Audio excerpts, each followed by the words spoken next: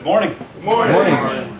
It is a privilege for us to be here this morning. I am very thrilled that your pastor asked me and my family to come up here and fill the pulpit for him. He has been to our church.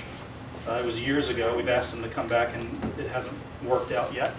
We're hoping to have your pastor back up there. Pastor Blaylock wants to have him back up there. I know your pastor wants to get Pastor Blaylock down here, so that would be great too. You met my family, my wife Deanna and my son Aaron back there. Of course, we got two kids that are back in the nursery, Kara and Jordan, and privilege to have the family that God gave me. I am the administrative pastor at Beacon Baptist Church, and I've been in the ministry for about 15 years now. Started out as a youth pastor in North Georgia, and then after that my wife and I hit the deputation trail and we started raising support so that we could go overseas and help plant a church. And so we lived in, first we went to Venezuela. We were actually trying to go there, and then of course I'm sure everybody knows what the situation that's going on there. But that was about the time that the then president came in, and he blocked everything. He basically blocked all missionary visas, and we couldn't get a visa there. So after that we went down to Peru, and we helped in a church down there, and then where we spent most of our time was in Spain. And we were over there, we helped start a church over there, and with my wife's parents, who have been missionaries for 35 plus years now. And they're still over there. They're actually back here on furlough right now, so that church is still over there going strong. They actually need a new building because it's just getting too big. They're in a little storefront, and they're just outgrowing everything. We took a missions trip with our church over there last year, and basically our whole group that was over there had to stand almost the whole time because they were just, the building was packed out. So the church is up and running. So God's given us an exciting journey. I'm thankful for how the Lord has worked in our lives, and we've had an exciting journey. We've lived on 3 different continents. I've been able to work in various churches and cultures, and been able to help start and establish churches. And I always say it is a privilege to serve the Lord. It is a privilege. And serving the Lord is kind of the topic that I want to talk about this morning and hit on tonight also. So open your Bibles, if you would, to the book of Philippians. We're going to be looking at the book of Philippians, very familiar text, chapter 1. We're going to look at verses 18 through 21. As you're turning there, you know it's a rather interesting story of how my wife and I got married. We were both at Bible college, and in November this particular Bible college would have their missions conference, and after their missions conference they would go into the gym and you would kind of fellowship, and they'd have food, and they went all out. They built these displays, you know, like, so if one of their missionaries was to Africa, they'd build a hut, you know, so they went all out. But anyhow, we were in the gym, and Deanna and I didn't know each other. We had mutual friends. Okay, so we were all in a group talking with our mutual friends, and somewhere along the way, Deanna and I started talking. And I think it was, I personally think they set us up. They knew we were both single, so I guess they figured we would make a good couple. So we started talking, and before we knew it, we looked around and all of our friends had disappeared. And so we were there alone just talking with one another. And of course, over time, you know, we kept talking, and we started sitting with one another at meals, and we started talking on the phone, and we started to get to know each other. We started to like each other. And before you know it, we just couldn't be apart from one another. So, as you know, in college, you have a Christmas break, and usually the Christmas break is 4 to 5 weeks. And so the Christmas break rolled around, and, you know, at this college, you always have a service that you go to in the morning. It's the last service before you go home for the Christmas break. And, you know, I liked her so much, I didn't want to be apart from her. So I decided that I was going to do something special for her, so that she would remember me while we were apart for those 4 or 5 weeks. So I thought to myself, you know, my wife, she grew up, her parents are missionaries, and she was on the mission field all her life. She went over to Spain when she was 3 years old. So she was fluent in Spanish and English, so she knew Spanish. I didn't know a word of Spanish. And so I thought to myself, you know what would be cool is before we leave, I'll say, "I'll miss you" in Spanish. And so I asked a good friend of mine, quote-unquote good friend, who quote-unquote knew the language, what this phrase was. And so he told me what the phrase was, and so I practiced it all day. I practiced it in the shower. I practiced it in the dorm. You know, I was just practicing. And, you know, my friends, I'd see them over in the corner, they'd be laughing at me. I was like, I know, I probably have a bad accent or something like that. So, but I practiced it, and so the day came where we were going to leave, and I mustered up the courage to go up to her and say this phrase, and I looked her straight in the eye, and I said it. And she kind of looked at me funny. I thought, all right, I didn't say it right, bad accent or whatever, so I said it again. And she said, Jeff, what are you trying to say? And I said, well, I'm trying to say I'll miss you. And she said, well, Jeff, you just asked me to marry you. So here we are, happily married today. God works in mysterious ways, doesn't he? That's awesome. Philippians chapter 1, verse 18, we'll go ahead and read. The Bible says, what then, notwithstanding every way, whether in pretense or in truth, Christ is preached. And I therein do rejoice, yea, and will rejoice. For I know that this shall turn to my salvation through your prayer, and the supply of the Spirit of Jesus Christ, according to my earnest expectation and my hope, that in nothing I shall be ashamed, but with all boldness, as always. So now also Christ shall be magnified in my body, whether it be by life or by death. Verse 21 says, for me to live is Christ, and to die is gain. Our text today is in the book of Philippians, and I think it is safe to say that the book of Philippians is a favorite amongst Christians. I would gather that even this morning, many of you, if we asked, there'd be many of you that would say, you know what, the book of Philippians is one of my favorite books in all of the New Testament, possibly even the whole Bible. This book reminds us that there is hope, and there's strength, and there's joy even in the midst of trials and unfortunate circumstances. I personally have heard many preachers say from the pulpit that when preaching from the book of Philippians, that the very principles and the very truths of this book found in this epistle have made a significant impact upon their lives. It is also a book that reminds us of a very significant event in the plan of God throughout the ages.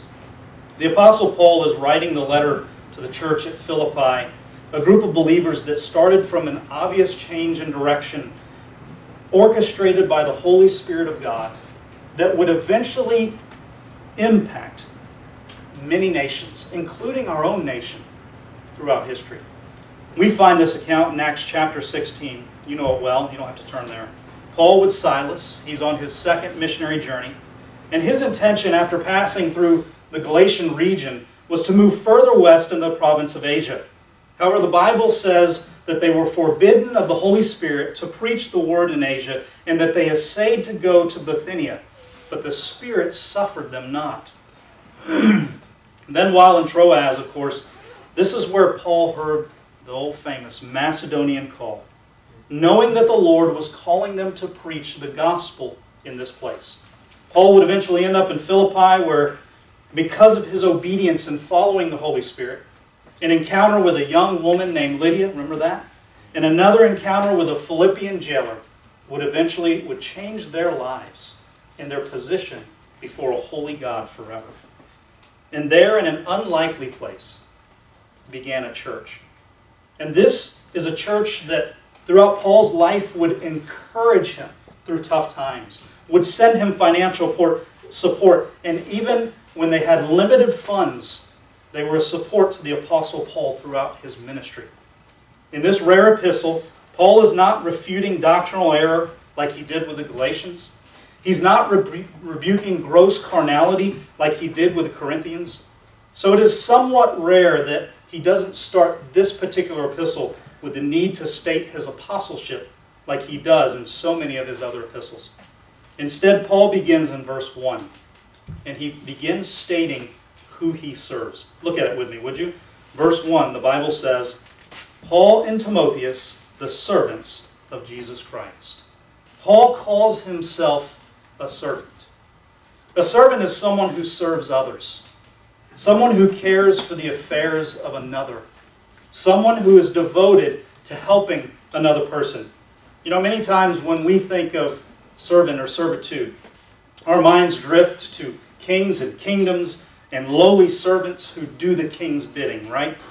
They work tirelessly for a meager wage with little recognition. The connotation of a servant oftentimes gives the idea of someone who is of a lower class, maybe not educated, with little ambition, especially in our society today. The idea is that our heroes have to be, and our leaders have to be athletes and actors and politicians, and that we need to strive to be more like them. The idea of a servant is not always a highly respected notion. However, Paul says that he is a servant of the Lord Jesus Christ. There is no greater position, there is no greater purpose than being a servant of the Lord Jesus Christ. And that is exactly what we are as his children. If you're saved here today, if you are a believer, a follower of the Lord Jesus Christ, then we have been bought with a price, and we are servants of the Lord Jesus Christ. As the Apostle Paul, a servant of Jesus Christ, sits in prison, if you know the book of Philippians, that's where he is, awaiting his fate. He pens these mighty words that we find in our text in chapter 1 and verse 20. Look at it with me. According to my earnest expectation and my hope, that in nothing I shall be ashamed, but with all boldness as always, so now also Christ shall be magnified in my body, whether it be by life or by death. For to me to live is Christ, and to die is gain. In this very text, we can see Paul's philosophy on life. We can see the type of attitude that he carried throughout his journey. We can see the very heart of this humble servant of God. As always, we can learn some great lessons, some significant lessons. And this morning, I want to speak on this subject, the heart of a servant. Because I truly believe that if you are a child of God in this room today, if you're saved, we should all have the desire to have the heart of a servant. Let's pray. Father, we love you and we thank you so much for your goodness. We're grateful for this time that we can spend around your word, that we can spend teaching and preaching your word and learning from your word. And Father, we're just grateful for the group of believers that are here this morning that make up the Fort Lauderdale Baptist Church. And Father, may you speak to all of our hearts. May you speak to my heart as we listen to your word this morning. May you help us as we talk about being a true servant. May you help us leave better than how we came before. We love you, Lord. May we glorify you in everything that we do. For it's in Christ's name I pray. Amen. There are three simple lessons that we see here about the heart of a servant. The first one we see is that at the heart of the servant, there is a willingness to serve the master. In verse 1 of Philippians chapter 1, the word used for servants, it's the Greek word literally meaning bondservant or slave. The word describes a person who is owned by someone else. They become subservient to and dependent on that person. So in other words, Paul is saying that he and Timothy, they're bondservants. They're slaves to the Lord Jesus Christ. Their lives are owned by him. They are subservient to him and they are dependent upon him. The word is used several times in the New Testament in reference to a believer's relationship with Christ. And it describes a willing, determined, and devoted service to the master. It reflects the attitude of an Old Testament slave who refused the opportunity for freedom and voluntarily resubmitted himself to the master for life. You remember, don't you? Under the Mosaic law in Exodus 21, where a slave or a bondservant could plainly say, I love my master, my wife, and my children. I will not go free. The slave could choose to stay with his master instead of gaining his freedom. And what a powerful truth for us today.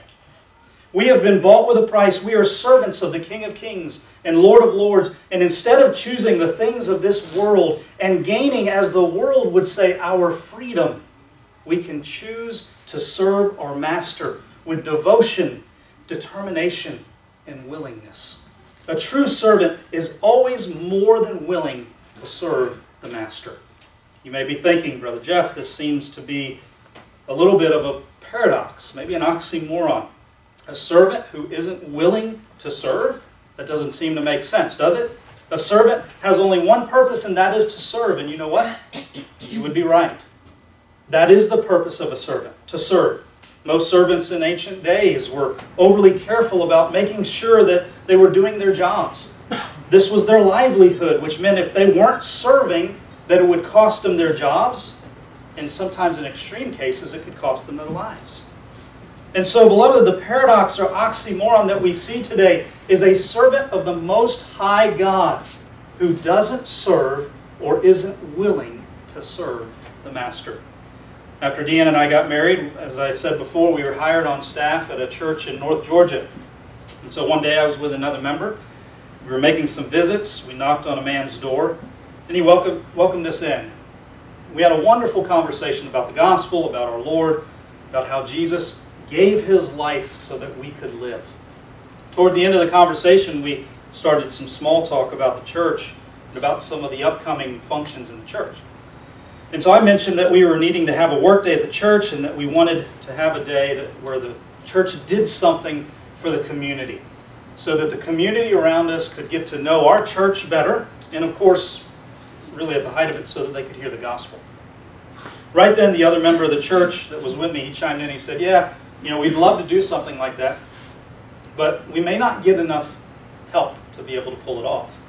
To which this man, whom we had never met, that we're talking to, he had never been to church, nor was he a Christian, responded in this way. It would seem odd that a church couldn't get enough people to help with something. Aren't church people supposed to serve their God? Even though this man didn't understand the gospel or the principles of Scripture and really didn't even understand how to express what he was saying, he understood that it was weird, a weird thing, maybe even an oddity, when a servant wasn't willing to serve the master. At the heart of a servant, there is a willingness to serve the master. Paul's willingness to serve and give his life for the Lord Jesus Christ is evident all throughout Scripture, and especially in our text this morning. Look at what he says in verse 19. For I know that this shall turn to my salvation through your prayer and the supply of the Spirit of Jesus Christ, according to my earnest expectation and my hope that in nothing I shall be ashamed, but that with all boldness as always, so now also Christ shall be magnified in my body, whether it be by life or by death, for to me to live is Christ, and to die is gain. We can plainly see the heart of a servant. That at the heart of a servant, it doesn't matter what is happening in life. It doesn't matter what our circumstances around us are. Regardless of the opposition and the persecution, whether he lives or dies, Christ, his master, will be magnified and glorified. This servant's focus is glorification or magnification of the master, which brings us to our second lesson that we see from the heart of a servant, that not only is there a willingness to serve, but also at the heart of the servant, there is joy despite the circumstances. Look at verse 19 in our text. Paul says, for I know that this shall turn to my salvation through your prayer and the supply of the Spirit of Jesus Christ, according to my earnest expectation and my hope, that in nothing I shall be ashamed, but with all boldness as always, so now also Christ shall be magnified in my body, whether it be by life or by death. I want to remind you of the dire circumstances surrounding the Apostle Paul as he writes this letter. As we noted before, Paul is in prison. He's literally chained to a Roman guard, pondering the fate that awaits him. And he says in verse 19, for I know that this shall turn to my salvation through your prayer. Salvation here is another word for deliverance, and the Apostle Paul is saying that whatever may happen to me, even in the midst of these circumstances, even in the horrible situation that I find myself in, I know and am confident that I will be delivered. Look at what he says in the latter part of verse 20. So now also Christ shall be magnified in my body, whether it be by life or by death. You see, he understood that he would be delivered from his current situation, from his current circumstance, by either being set free to go on with his life, or perhaps being set free in death and going on to live with his Savior. And verse 21 says, for to me to live is Christ, and to die is gain. You see, the heart and attitude of this humble servant was a heart of joy, knowing full well that his Savior would be magnified with his life and his death. If he was to stay alive, his life would be spent for Christ. However, even if he died, it would be gain because he would be in the presence of the one who died for him. I wonder if that is the true statement in our lives. I wonder if that is a true statement in modern Christendom today. Or maybe it would say something like this: for to me to live is money, and to die is great loss. For to me to live is sports, and to die is just unimaginable.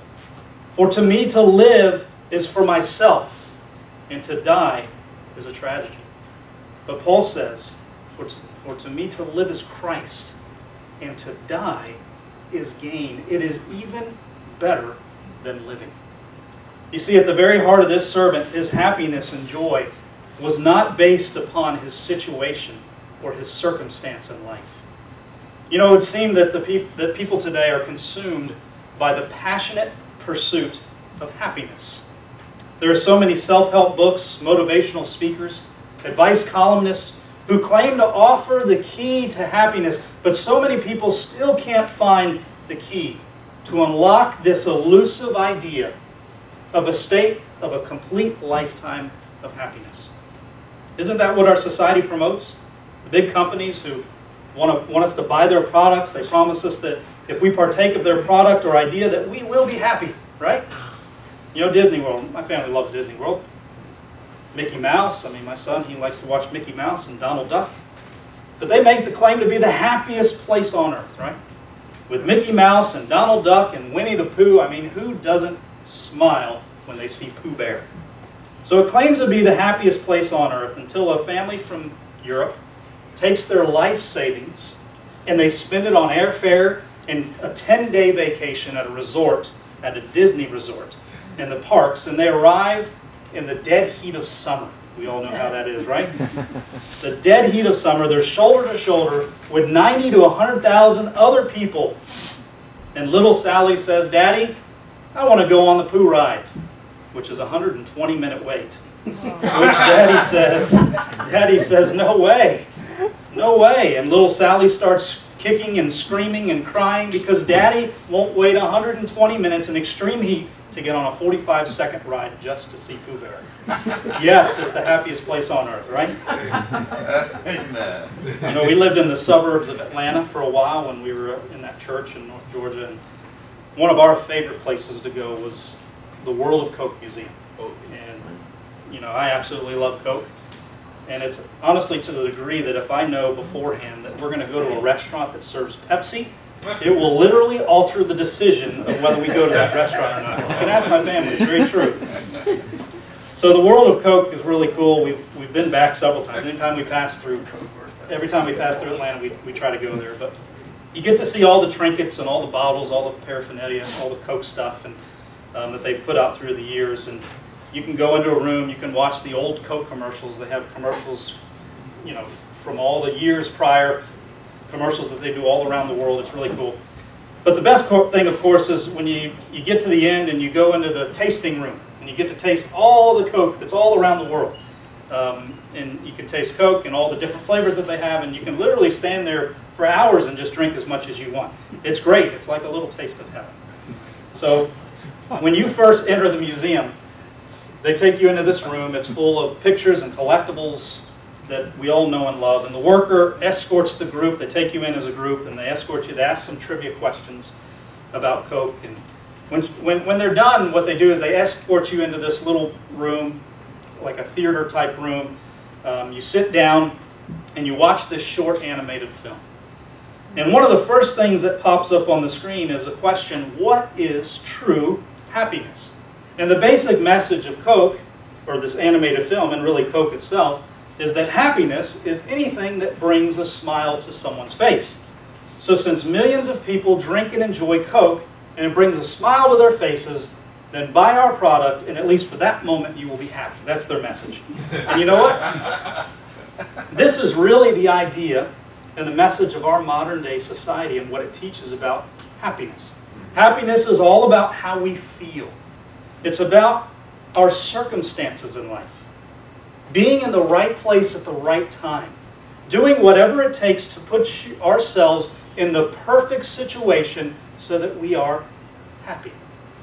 So then being at the happiest place on earth, or drinking a product that brings a smile to our face, or doing whatever it is that brings our range of emotions to this point of bliss, this is what can bring us this happiness, this fulfillment, or contentment.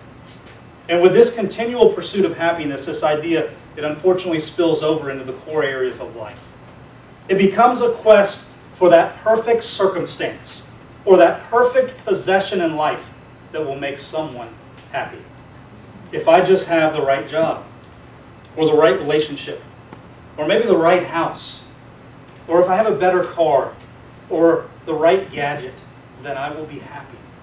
It is interesting because if we look at these statements that Paul is making here in our text, and really what he says throughout his epistle, we begin to understand that this idea of being in the right place, or the right circumstance, or situation brings happiness or joy in our lives is far from what Paul is trying to teach us about true biblical joy and contentment. As Paul is chained up in this prison, he is writing statements of faith and encouragement and joy, such as these that we find in our text. For example, Christ shall be magnified in my body, whether it be by life or by death. Or, for to me to live is Christ, and to die is gain. And then in chapter 4, in verse 4, he says, rejoice in the Lord always. And again I say rejoice. And then in verse 11, now that I speak in respect of want, for I have learned in whatsoever state I am, therewith to be content. You see, beloved, Paul knew that from a life of winding roads and twists and turns, unforeseen and undesirable circumstances, that a life of joy and a life fulfilled is wrapped up in a single statement. For to me to live is Christ, and to die is gain. At the heart of this servant there was true joy and true contentment despite his circumstances. Paul's joyful countenance and encouraging demeanor, as we see through his writing here, doesn't come from those outside possessions that he had in life or the perfect picture situations surrounding him. It came from knowing his Savior and the desire to magnify and glorify his Savior's name. And that leads us to our third and final lesson quickly, that at the heart of a servant there is not only a willingness to serve the master, joy despite the circumstances, but there is also a desire to glorify the Lord with our life. Once again, look at verse 20 with me, if you would. According to my earnest expectation and my hope, that in nothing I shall be ashamed, but that with all boldness as always, so now also Christ shall be magnified in my body, whether it be by life or by death. For to me to live is Christ, and to die is gain. Paul says that his great passion in life is that in his life, Christ would be glorified, supremely glorified. This is why God created us and saved us, isn't it?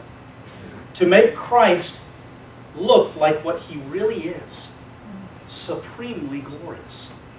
So the connection between verse 20 and 21 is very important to understand what Paul is trying to relate here. Paul says Christ is going to be magnified in my body by life or by death. Because now watch this, for to me to live is Christ, and to die is gain. Paul is explaining that in both cases, whether it be life or death, Christ is going to be magnified and glorified. He will be glorified by my life because for to me to live is Christ. So Paul goes on to explain in chapter 3 and verse 8, where he says, yea, doubtless, and I count all things but loss for the excellency of the knowledge of Christ, Jesus my Lord, for whom I have suffered the loss of all things, and do count them but dung, that I may win Christ. So Christ is more precious, he's more valuable, more satisfying than all that life on this earth can give. I have suffered the loss of all things, and do count them but dung, that I may win Christ. So here's what Paul is essentially saying as a servant of the Lord Jesus Christ. I have suffered the loss of all things, and do count them but dung. For me to live is Christ. In other words, Paul is saying my credentials, By the way, we know Paul had some hefty credentials, don't we? In fact, he lists them before the verse that we just read in chapter 3 and verse 4. If any man thinketh that he hath whereof he might trust in the flesh, I more. Circumcised the 8th day of the stock of Israel, of the tribe of Benjamin, in Hebrew of the Hebrews, as touching the law of Pharisee, concerning zeal, persecuting the church, touching the righteousness which is in the law, blameless. But what things were gain to me, those I counted loss for Christ. So again, Paul is saying that my credentials, my worldly possessions, my ambitions, my riches don't and cannot satisfy me. Only Christ and His presence in my life can satisfy me. For to me to live is Christ. When I am satisfied and content in Christ, then He is truly glorified by my life. And then Paul adds one of the most unorthodox statements when he says, and to die is gain. Whenever you hear somebody talk about death, it's always associated with pain and loss and tragedy, right? However, Paul again relates to verse 20. Christ will be magnified by my life and also by my death. Look at it from this perspective. If you were to add up all of the things that you would lose at death, family, job, possessions, maybe your dream retirement, the friends that you would leave behind, your favorite pleasures in life, if you added up all those losses and you stacked those losses against Christ, I think that all of us would come to the same conclusion as the Apostle Paul, that even in death it is gain because we will be with our Savior. This attitude, this type of heart, glorifies Christ. One preacher put it this way: if you glorify Christ in your dying, there is no big performance or achievement or heroic sacrifice. There is simply a childlike laying yourself in the arms of the one who makes the loss of everything gain. For to me to live is Christ, and to die is gain. It can be summed up in this way: Christ is glorified in our lives when He is more precious to us than all that life can offer, and more precious than all that death can take away. In the very first verse of the epistle, Paul states boldly that he's a servant of the Lord Jesus Christ. It is evident throughout this epistle and all of the New Testament that Paul gave his life to serve his God. He has a true heart of a servant. May all of us be able to say with boldness, as Paul has said, that we are true servants to the Lord Jesus Christ, and may our actions confirm what our words have said. Our heads are bowed and our eyes are closed just for a moment. Nobody's looking. You know, it's evident in Paul's life that his main focus, his heart's desire, was to fulfill his calling to be a servant of the Lord Jesus Christ. Maybe you're here today, you're here this morning, and you're a Christian and you say, Brother Jeff, I too desire to please the Lord with all of my heart. And like Paul, I want to have a heart of a servant. Is that you today? Would you just indicate that by raising your hand just real quickly? Thank you. Wonderful. I raised my hand too. Maybe you're here this morning and you can't relate to this message. Maybe you're not a child of God. You don't know what being a servant of God is because you have not been bought by Him. You have not placed your faith in Him. You have never put your trust in the Lord Jesus Christ. I just want to simply ask, is there anyone like that here today? I won't come to you. I won't embarrass you. I just want to pray for you. Anybody like that here today? Just lift up your hand. Maybe you've never placed your faith in the Lord Jesus Christ as Savior. Anybody like that? All right. So I'm going to ask our brother to come, and we'll just close out with a hymn of invitation or however he sees fit. All right?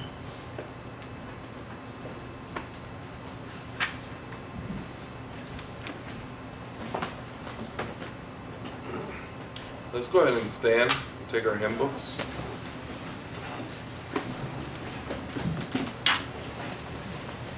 We'll turn to hymn number 249. We'll sing just the first verse.